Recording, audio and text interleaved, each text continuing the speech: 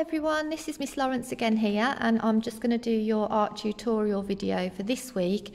I'd like you to complete this task on Friday the 9th of October, and we're sticking with the theme that we've already got of prehistoric animals, and I thought what we'd do today is have a go at drawing a Triceratops. So a Triceratops was a herbivore dinosaur, and the translation of the name effectively means three-horned face. So it's one of my favourite dinosaurs. It was around 68 million years ago that these would have been on the planet, and I guess you could say they're a little bit similar looking to a rhinoceros that we obviously still have these days as well. So let's have a go at drawing one. I'm going to do mine in a Sharpie pen, just so it stands out, but if you guys do yours in pencil, and then obviously if you need to make any changes or corrections, you can rub out your mistakes and have another go. Okay, so this time we're going to have our paper landscape, so that's kind of sideways on, and if we can look at the sheet of paper, and we're going to begin over to the right hand side, roughly in the middle of the paper, so around about here. And this first line we're going to do is a bumpy line, so it's lots of little curves that go up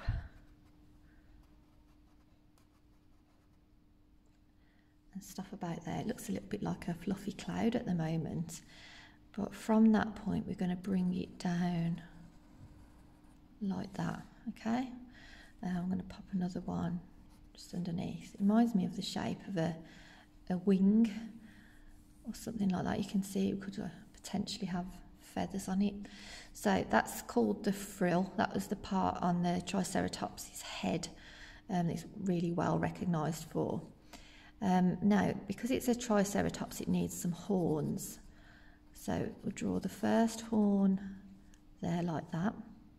Do a little curve underneath, and then its face is going to come out this way in a bumpy line like that, and then going back the other way,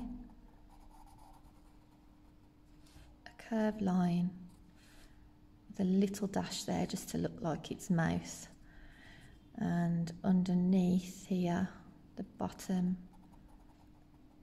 of his chin, and that's going to go across there in a bumpy line like that. Now we're missing a horn, so we need to do the other horn,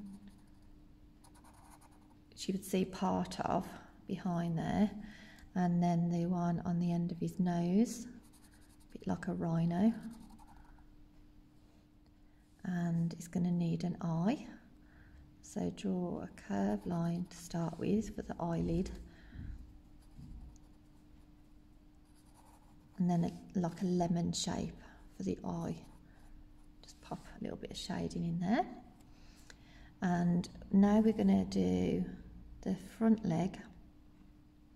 So from that point there, draw a line going down and pop some toes on the bottom like that.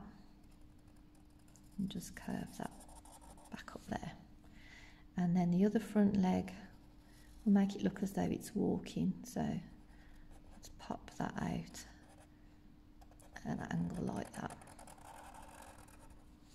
Okay, so there's the two front legs.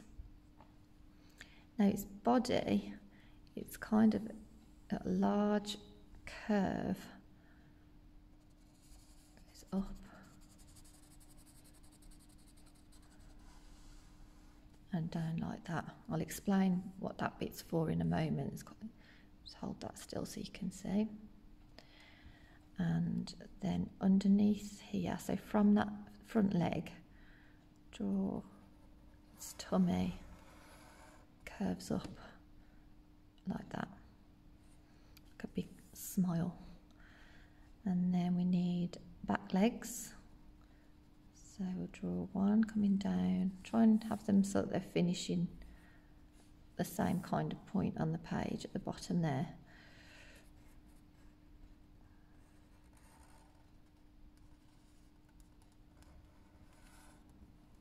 There's one back leg, and then you just see part of the other leg there. Okay, just hidden behind. And then this long line that we drew earlier, this is going to be the tail. So I'm just going to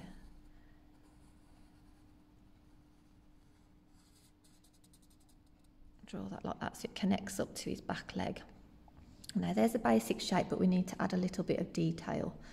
So let's start by putting some lines on the tail. Some short broken lines along the back.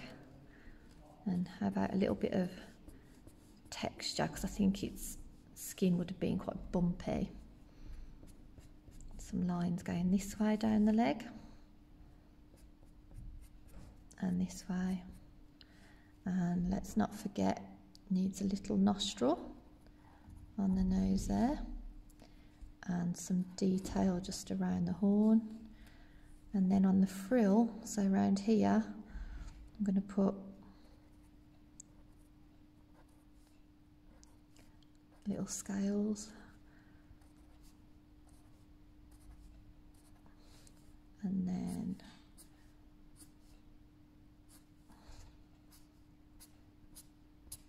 a line pattern like that kind of fans out in that kind of shape. You could put some ground on there as well, so it looks like he's standing on the ground. Okay, so there's Triceratops, and have a go, and I can't wait to see what you do. Good luck.